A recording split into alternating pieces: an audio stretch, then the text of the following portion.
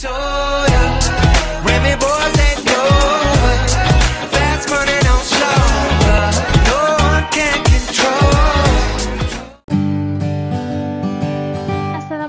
and hi everyone. I hope that you guys are doing amazing at home.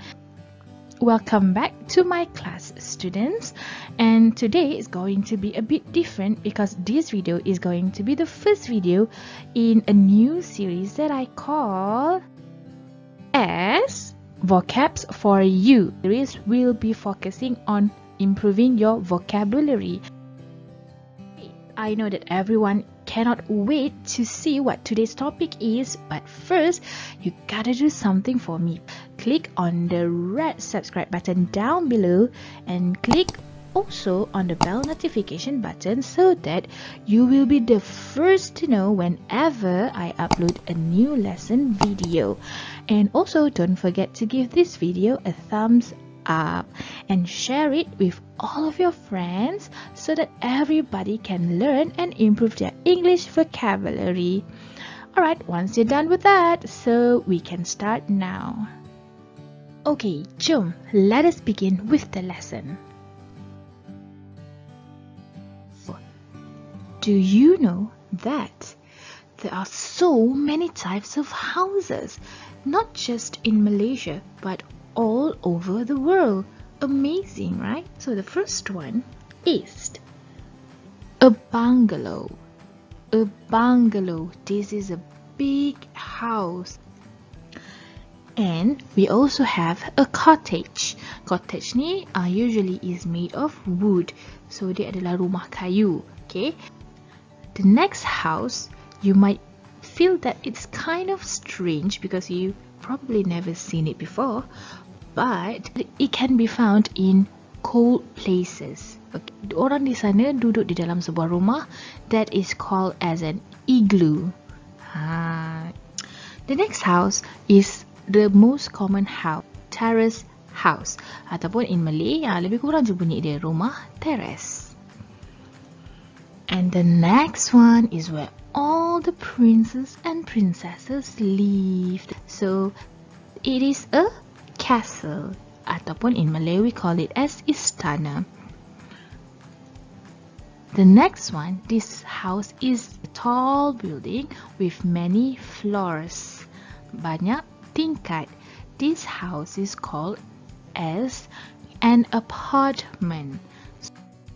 Alright, boys and girls, so the first step is that we are going to learn all the different names, all the different parts of a house, okay? But first, please remember that not all houses are the same.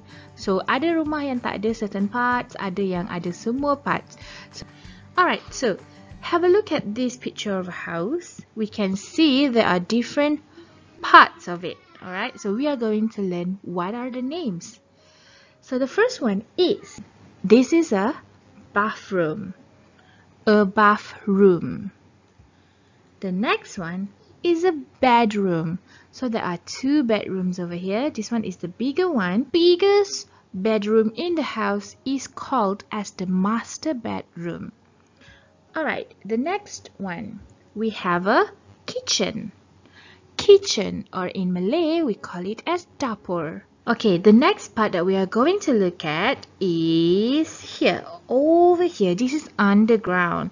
Okay, so this is called as the basement or a cellar. Alright, usually in Malaysia we don't have this kind of room, but maybe sometimes certain houses do have this. Next one, this is a dining room. If you want to know what the dining room is for, so stay tuned. Next one, we have the living room. So as you can see, we have a sofa, we have a television. Can you guess what we do in the living room? And the next one is a laundry room. This is a laundry room. It doesn't necessarily must be underground. Certain houses have these, like upstairs pun ada, downstairs pun ada. It's different for each house. Guess right? What is the laundry room for? Yeah, to wash your clothes. Some house doesn't have this. My house doesn't have this. Instead of having a specific laundry room, we have a specific area or just a corner where we put the washing machine. Where do you usually hang out with your family? It's in the living room. Ataupun in Malay we call it as ruang tamu. Kalau orang datang rumah pun kat sinilah kita jamu diorang makan dan minum kan. Alright, so this is a picture of a living room. So we have a television, a sofa, a coffee table. Okay, so now let's look at what some of the things that you can find in the living room.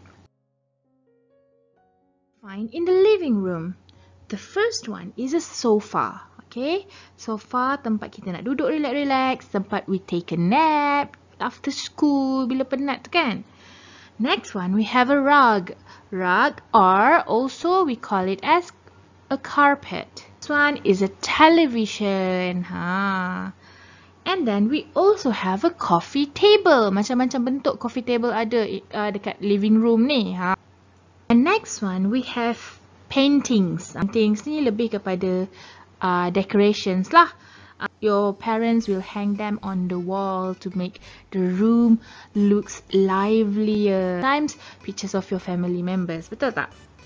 Okay, next we have a wall clock. Ada jam dinding to tell the time.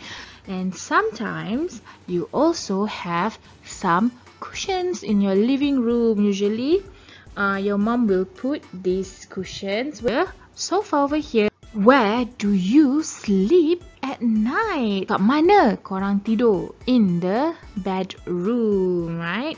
So you can see this is a very nice bedroom with a bed, with a very comfy looking bed. So the first one, sometimes you may or may not have this. This is called an alarm clock. Alarm clock ataupun jam loceng. What do you use an alarm clock for? Yes, you use it to help you get up early in the morning, especially for school, especially for those who find it really difficult to wake up early in the morning. So they need some help. Sometimes your mom is your alarm clock, right? Next one, we have a bed. Kat sini lah korang tidur. Alright, not every bedroom is the same. Alright, next one. We sometimes have a bedside table and a bedside lamp in our bedroom. Bedside. Kenapa kita panggil dia bedside? Because kita letak dia di tepi katil. Next one, we have a study desk. Some people have this in their bedroom, some people don't. What do you use it for? You usually use it to put all your books or to do your homework here.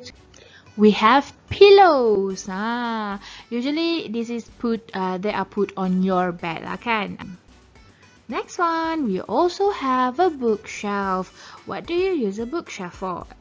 Just like its name, macam nama dia. In Malay, we call it as rak buku. Arrange them neatly so that they tak bersepah-sepah atas lantai. Dan your room will look nicer. A wardrobe, or sometimes you call it as a closet. So, ini adalah tempat kamu letak where you keep all of your clothes in. Where does your mom cook? Dekat mana kat dalam rumah kamu yang mak kamu selalu masak? Takkanlah dekat dalam bedroom, betul tak? Obviously, our mom always cooks in the kitchen, dekat dapur. So here we have a picture of a kitchen. We can see a fridge, a kitchen counter. What are some of the things that you can normally find in a kitchen? I did not show everything that you can put in your kitchen because it's impossible. Kalau macam madam nak letak semua benda yang kamu letak dalam rumah kamu, this lesson will be like 24 hours kan. So I just put only a few of the things that you can normally find in the kitchen is normally you will have a refrigerator. What do you use a refrigerator for? We use it to keep all our food in. Why? Because it helps to keep the food fresh. And next one, we have a stove, ataupun in Malay we call it as dapur gas. So this is usually where your mom cooks meals for your family. Next one, we have a mixer. Do you know what a mixer is for? Your mom will use this to mix the batter for a cake or for cookies, for biscuits, cupcakes, muffins, and so much more. Next, we have a microwave oven. Microwave oven ni selalunya kita gunakan untuk reheat food, untuk panaskan makanan. And sometimes you can also cook simple food in a microwave oven. So next one, we have an oven. If you're wondering kat mana your mom bake all the cakes and cookies, it's here inside an oven. Next one, we have a toaster. Who here likes to eat toast? What do you like to put on your toast? Chocolate, strawberry jam, butter, peanut butter? All sounds so delicious, right? My favorite is toast with strawberry jam. Sounds so good. I think I might have one after this lesson. Alright, the next one that we can find in the kitchen is a blender. It is used to blend food items. When your mom wants to cook mee goreng, fried noodles, she will blend like onions in this, chili first, so and then they tumis and then they boleh goreng mee lah, macam tu. Have you seen your mom use the blender before? The next part of the house that we are going to learn about is a place where do you take your shower? Takkan dekat kitchen, betul tak? So you take your shower in the bathroom. Okay? So here is a picture of a bathroom. The things that you can find in a bathroom. The first one is a bathtub. Okay, don't worry, not every bathroom has this. My bathroom doesn't have this. Water inside, put some bubbles in, and then you can take a bath in it. Next one, we have a toilet roll. Ni tissue yang people put in the bathroom. Alright, next, it's a shower. Most of the houses in Malaysia, we have this. We usually take showers. Next one, we have this. Semua orang tahu what this is, right? So this is a toilet. We have a toothbrush. What do you use a toothbrush for? Obviously, just like its name, it's for you to brush your teeth. Of course, we have a toothpaste. We have a toothbrush, so we must have a toothpaste. So next one, we have a mirror so that you can look at your face, your beautiful and handsome face. And we also have a sink where you can brush your teeth or wash your face. Where do you have meals with your family? We have meals with our family in the dining room, or in Malay we call it as ruang makan. What are the things that you can find in a dining room? Let's see. So the first thing is, of course, we have a dining table. Alright, next one. First, your mom will put a vase with flowers in it to decorate the dining table so that it looks more beautiful. Next one, find glass, right? We put some juice in, some maybe plain water in the glass, alright? Next one, we have a plate. This is where, what? You put your food. In Malay, we call it as pinggan. Next one, we have a jug where you put your drinks in. Next one, we have what we call as cutlery, fork, spoon, and this is a knife. Ini adalah alatan yang kamu guna untuk makan. And sometimes Malaysian usually use what? What are our famous thing that we use for eating? Our hands. Next one, we have a placemat, and this, the light blue one, this is called a placemat. Use a placemat so that when we eat and something spill, we don't get crumbs of pieces of food on the table. Where do you wash your clothes? Kat mana kamu basuh baju kamu? So, in the laundry room. This is a picture of a laundry room. Do you have all the items shown in the picture? Fine, in the laundry room. The first thing, this is the most important thing, if not, it cannot be called as a laundry room. It's a washing machine ataupun mesin basuh. This is what you use to wash your clothes. Next one, we have a hamper. A hamper is basically a basket where you put all your dirty clothes in. Also have an iron. You use this to iron your clothes, your wrinkled clothes. So dia becomes tak berkedut lagi, cantik, nice, neat, and you look smart at school.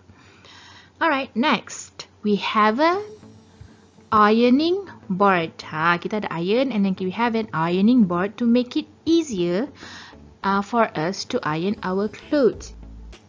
We have detergent. This sabun basuh baju. Alright. So, kenapa kita kena letak detergent? Of course, to make sure that our clothes are clean and also to make all the clothes smell good and fresh. Next one, we have hanger. Usually, we don't only have a hanger. We have a lot of hangers to hang our clothes. Maybe the clothes that we have just washed and we want to dry them, we put it in a hanger and hang them. And also we use hanger to hang all the clothes that we have already ironed so that they don't get wrinkled again. Alright, so now we are going to do some activities. It's activity time. So what you have to do is I will show you a picture and you will identify what is the name of that household item. And we are going to look at some simple sentences. What is this? What is this picture? So, television. So, how do you spell a television? The television is in the living room. TV itu berada di ruang tamu. So, we watch movies and cartoons on the television. We watch movies and cartoons on the television. Picture number 2. What is that? Yes, it's a refrigerator. The refrigerator is in the kitchen. Peti sejuk itu berada di dapur. The refrigerator is in the kitchen. Next one. We keep milk in the refrigerator so it does not go bad. What is this? It's a sofa. The sofa is in the living room. The sofa is in the living room. Sometimes I take a nap on the sofa. Next picture. What is this? This is a stove. How do you spell it? For gas. The stove is in the kitchen. The stove is in the kitchen. Dapur gas itu berada di dapur. Next. My mother cooks some soup on the stove. Next picture. It's a washing machine. The washing machine is in the laundry room. The washing machine is in the laundry room. We wash our dirty clothes using the washing machine. Next one. What is this? It's a dining table. The dining table is in the dining room. The dining table is in the dining room. We eat our meals together at the dining table. Okay guys, moving on. What is this? It's an oven. The oven is in the kitchen. The oven is in the kitchen. Oven itu berada di dapur. Next one. Amy bakes some delicious chocolate cookies in the oven. Let's have a look at the next picture. What do you think this is? It's a study desk. It's a study desk. The study desk is in the bedroom. The study desk is in the bedroom. I often do my homework at the study desk. So let's take a look at this picture. What do you think this is? It's a bookshelf. The bookshelf is in my older brother's room. The bookshelf is in my older brother's room. Next one. Hannah puts her books on the bookshelf so they are nice and tidy. Next picture. What is this? It's a wardrobe, or you can also call it a closet. So let's look at some sample sentences. So, the wardrobe is in the bedroom. The wardrobe is in the bedroom. Muaz arranges his clothes neatly in the wardrobe. Okay guys, we have come to the end of the video lesson. So, thank you for watching, and please don't forget to click on the subscribe button down below, as well as the bell notification, so that you will be the first one to get notified whenever I upload a new video. Alright, so until I see you again in the next video lesson, until then, goodbye and Assalamualaikum.